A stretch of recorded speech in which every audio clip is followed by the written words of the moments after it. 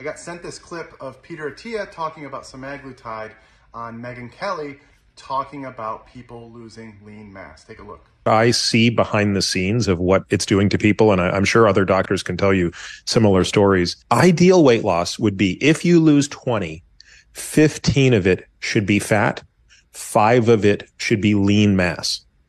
So you can't just lose fat mass, but 3/4 of your weight loss should be fat mass. When we're putting patients on these drugs, we're doing DEXA scans before and after. This is something the FDA did not require the company to do when they sought approval.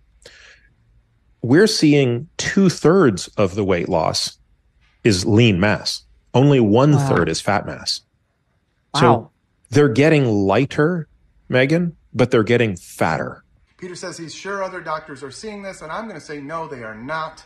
In fact, I oversee one of the largest GLP-1 providers. Sequence is my program. We have over 20,000 members on these medicines, many of who have gotten DEXA scans and other body composition scans. And in fact, I asked many of my members this issue, and they sent me all their DEXA scans, and I never saw anything like this.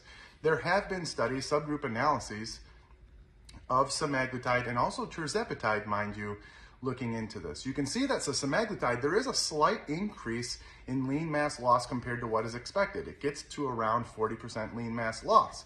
I've never seen it in my clinical population. When you look at tirzepatide data, though, it's around 25%, right where we would expect lean mass loss. I had to make a comment on this video because honestly, I just feel like it's complete fear-mongering. I can tell you, I can promise you, my experience along with my provider's experience have much more than Peter has seen in these patients. I've had many physicians reach out to me who are obesity experts and specialists say they have not seen this kind of lean mass loss. If you prescribe these medicines in the appropriate patients, and of course, I'm a resistance training shill and promote higher amounts of protein. Again, I don't see this harm, and I haven't seen it. It does need to be studied, and I know my company will be pioneering this world. So I don't think there's an issue.